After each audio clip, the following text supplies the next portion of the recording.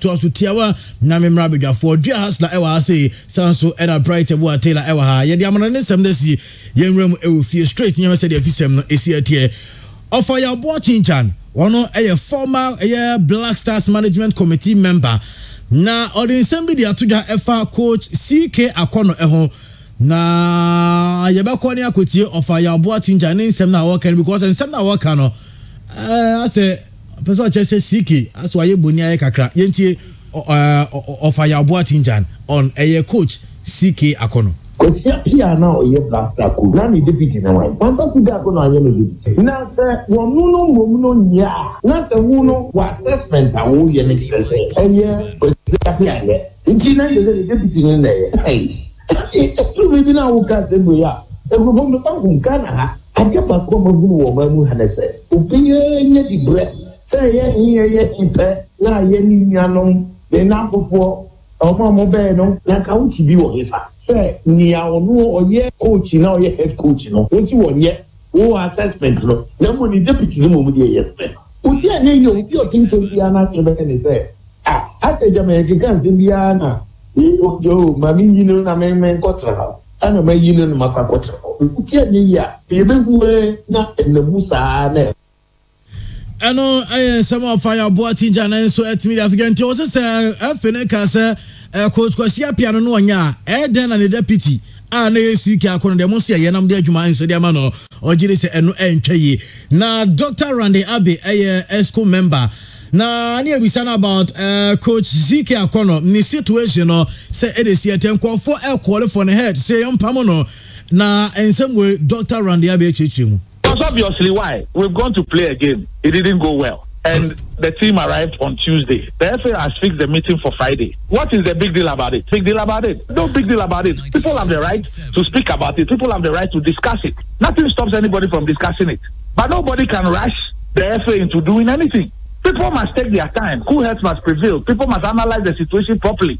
It's not a panic situation. I'm saying it's not a panic situation. It's never a panic situation. Dr. Randy Abbey ono ESCO member and yetenin kana Kat Edwin Simon Kraku wano Ghana Football Association president na on liga. I was last time league boy no sponsors any so and also no Osi Liga by boy the FA no jedwombe ye bia so benya headline sponsor ediama e league no. The FNO is leaving no stone unturned in finding more partners, in finding headline sponsors for all our products. Say your headline sponsor, send me to me because subsidy kakrana they call bala for the clubs to pay referees not that no. Exactly the same for other football development. Until we share in the concern of everybody because say headline sponsor a boy brand brand Akono, but the truth is say so be playing the role. Yeah, sponsors on the back. Until you play a role. Sponsors no, they'll be encouraged to come. But one party, another party, that's not what we need. We are working very much towards it. We are working, but it's also true. Say, FA have a modern power in helping our clubs to be alive. A lot of small but important initiatives are putting in place at our clubs now. Eno GFA president Kat Edwin Simon Kraku Ninsama onwedi tuja Muhammad Ahmed Polo already osia ka ono nko anka Black Stars under 24 year na nsomo ko Mauritania ya omo under 20 African Youth Championship mko die no every year ban ya mo hia kumo omo na osen kedi omo Black Stars no Mata, so young Pegaya, or to say, the only time we saw this glimpse, it's from under 20 and Nkalawi, they don't keep you anyhow. They keep the boy and start playing. We have to keep these boys and put them at one place because we are 20 years class. So we are 19 for they are mature because there is no 18 players or no 17 players. Majority of them are playing that Banya will and yet how to put now. But they all of them, they are 20 plus. Eno sama Muhammad Ahmed Polo di tuja mami fa we ntwa to na memra bedwa for so na on ponsa chief executive officer Erima Kumasi Asante Kodoko enra in an interview with Star FM na oni na ba na mo bisa no on Asante Kodoko coach na no peye bobi kira o ano se Kotoko management any board no decide on so mo dwene ho be dwene ho ni nyina coach friend say Mariano Barreto na ombusa no say coach Kwasi Appiah so da ho coach Kwasi Appiah so da ho na ono so no ekoba sa no one stem say ne siete anu yewe na Nana Yamponsa enso de bai. I don't want to say it's not true. I don't want to go into that. But if at any point in time the legend Kwasi Appiah wants to come to Kotoko, he was an exceptional player. I mean, I'm sure the doors will be opened. Getting Kwasi Appiah is not an easy task. It is not, eh? It's not an easy task. Yeah, he has such a calm head. I mean, he's a lovely man. Yeah, a tough guy. Yeah, and tough as well. Yeah, tough as well. Eno Nana Yamponsa CEO for Kumasi Asante Kotoko Nensem na Oditu Gadia Yankwe. Andy, Amisha say in free GFA president or say Omuguswa Omo searching for headline sponsor for the Ghana Premier League. Yeah. Now, as same way in the course of the season, Okani Bebre say Omuguswa Omo searching for headline sponsor. Now, Andy, season I say inyenya headline sponsor. Let's assume no kind no. The person at say ebia ye secure headline sponsor for the Ghana Premier League. The person at no.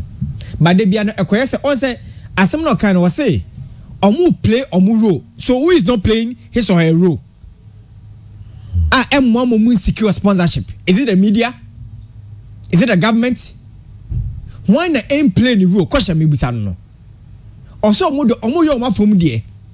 Ghana Premier League na your boy no. Yes, shall say very well. Also from 2018, ni ntimi nwie Ghana Premier League.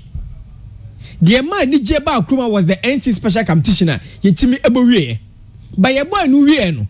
2020 COVID-19 yentimi nwie league no.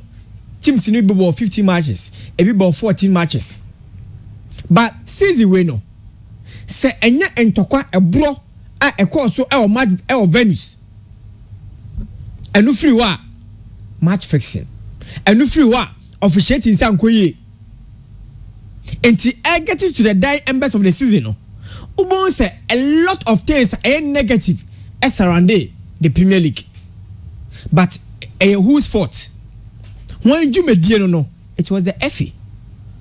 But ABC match fixing sense akusi saying season e baba chance no e mrabe ne ye be amendment aboa am league na tumpon se league na anya attractive these corporate institutions no omo ma on board and sponsor so who sponsorship money FIFA enya for the FIFA World Cup sponsorship money enti omo ma obia emfa bibia negative em fare for because so the be fare for ho pe Coca-Cola for betwe mo. But here we are. Timi busa say one em play the role because I say omo play omo part. So when em play the role em boy em Ghana ye Premier League ni enya headline sponsor. One em play the role. Nyame admo on Friday Sika kono be submit the technical report e the man panyifo. But assistance Andy bibien hu ebesisa Sika kono oja to resign and ase sakeno obeto aso Blasters head coach. But report na wode kono empanyimfo no nka bibi nkyira no ho se baby adu no adu ani biro so baby adu no eye win results eni ehia nti so kobo draw Zimbabwe onya ade said ye tie kruma mathematics no sana Ethiopia for ye sana Zimbabwe for so ye work up no obienya obekobi tinya Ghana nkwa nti report no do komo no omunhwem na next game Ghana ebo no enkoba say ye behwe na Ghana fo ehu se performance ni enkoye entime emmoama Ghana enqualify enkodu the playoff stage nti nyame admo on Friday the ehwe ni mu no Mohamed Polo was part of the 1978 Ghana team Fred Osamdodu LDJ AFCON. Or say under 20 team no until recently you call Mauritania players no mokobo modino or money also Bob Blasters. That was the transitional policy for the team. That was the transitional policy from 1990s in Urbano. Sana ni team netie. Inti se over here Blasters in moi. Your golden generation no I shall say from under 20 inti min ko akire team ye de ko Argentina 2001 no Michael Essien, Emmanuel Papo, John Mensah, Suleiman Tari, Derek Boateng, John Pencil.